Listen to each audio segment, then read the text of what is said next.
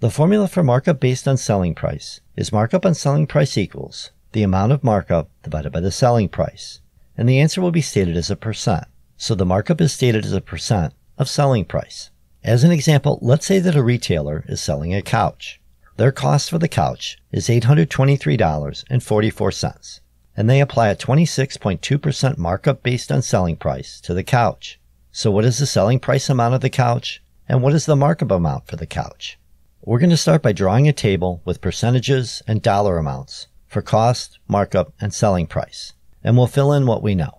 We know the cost is $823.44, and we know the markup on selling price is 26.2%.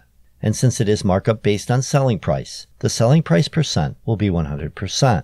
And we can also calculate the percent cost on selling price, which is 100% the selling price percent minus 26.2%, the markup percent, which gives us 73.8% as the percent cost on selling price, which we can put in the table. Now we can take our formula of markup on selling price equals the amount of markup divided by the selling price and use it for cost rather than markup to solve for selling price.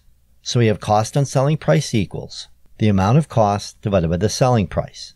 Plugging into the formula, we have 73.8%, the percent cost on selling price, equals $823.44 divided by S, the selling price. We first convert 73.8% to a decimal and then solve for S, which I've done on the screen.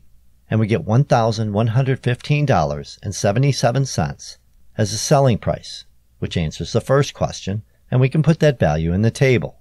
Now to find the markup amount, we can use the basic markup formula. Selling price equals cost plus markup.